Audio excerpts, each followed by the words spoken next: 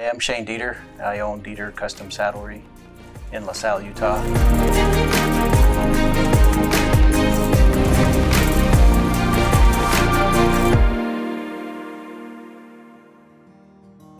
My parents moved to LaSalle in 1971 to take a ranch job for LaSalle Livestock. And so I've been in San Juan County since then, which I was a year old at that time, so I've been here a long time.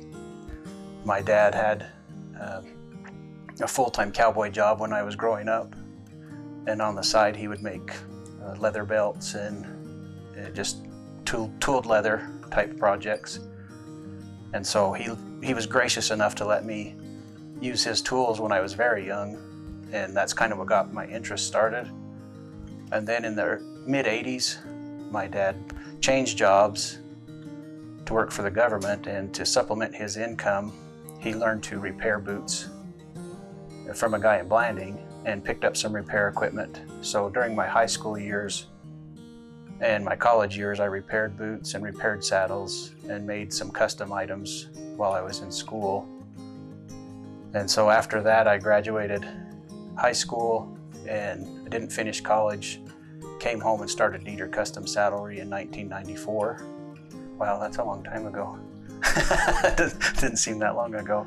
I had to keep a lot of part-time jobs to keep the business running. But I started building custom saddles. And then in '99, I learned to build custom boots from a gentleman in Colorado.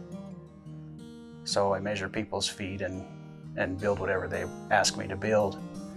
And so I've been doing that ever since. And in the last, probably 7-8 years, I've done a lot of wholesale accounts with other companies, so they'll contract me to build saddles or boots for them, and then they'll put their own label on them. And that's one way I've been able to stay alive in this business, because it fluctuates. Some days it's lucrative and some days it's not so lucrative. So I have, like you see here, 21 pair of boots on the bench right now. That's been kind of a weekly thing for the last 2 years.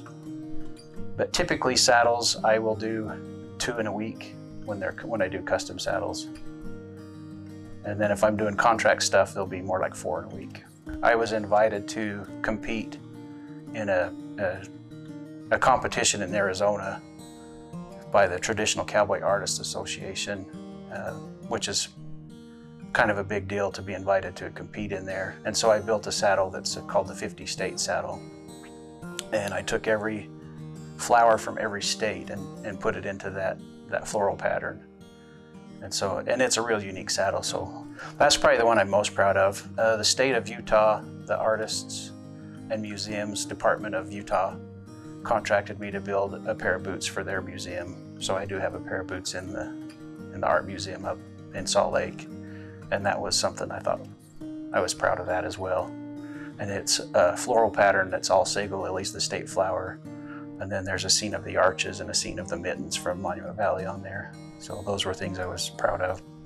But I enjoy the art part of it the most. And sometimes it's work and sometimes it's art. That's me.